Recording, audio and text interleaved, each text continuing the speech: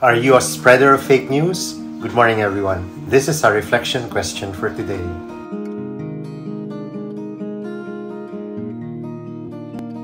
On April 1, 1996, the Taco Bell Corporation took out a full-page ad that appeared in 6 major newspapers announcing it had bought the Liberty Bell and was renaming it the Taco Liberty Bell. Hundreds of outraged citizens called the National Historic Park in Philadelphia, where the bell was housed, to express their anger.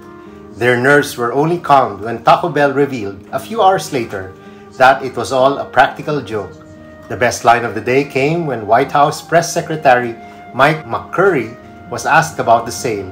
Thinking on his feet, he responded that the Lincoln Memorial had also been sold. It would now be known, he said, as the Ford Lincoln Mercury Memorial.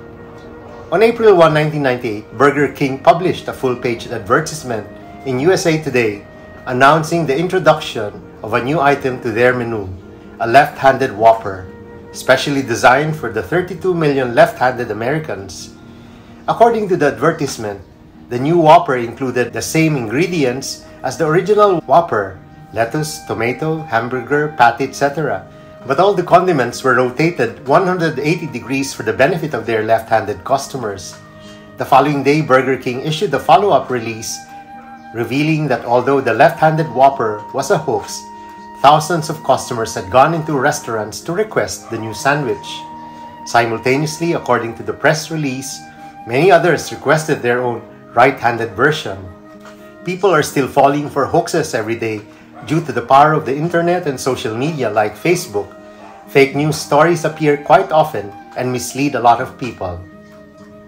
Today's first reading is about Stephen, the first martyr. He was appointed one of the deacons to take charge of the day-to-day affairs of the new Christian church, while the apostles were to focus on the pastoral dimension of church. Stephen was filled with grace and power, something that was before then only unique to the apostles, who worked miracles.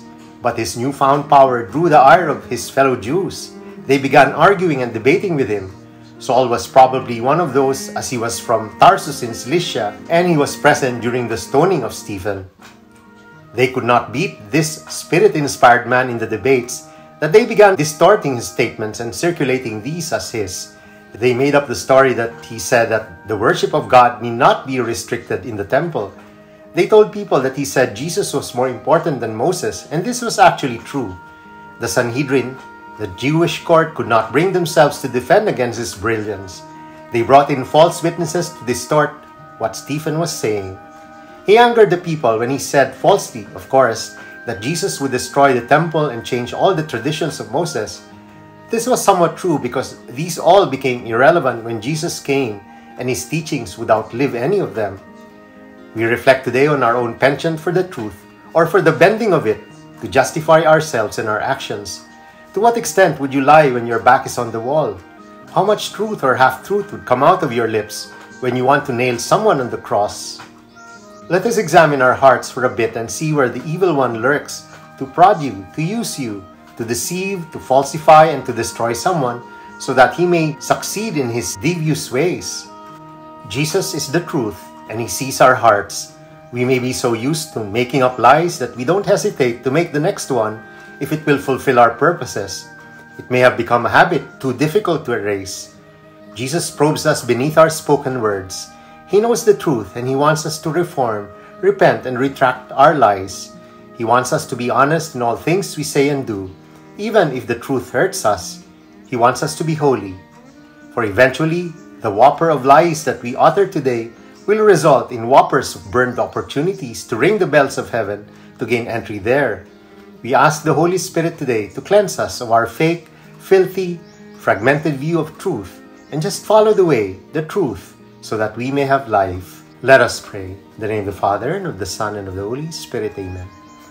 Heavenly Father, may my heart be the dwelling place of your Holy Spirit, so that I may only speak of the true, the good, and the beautiful.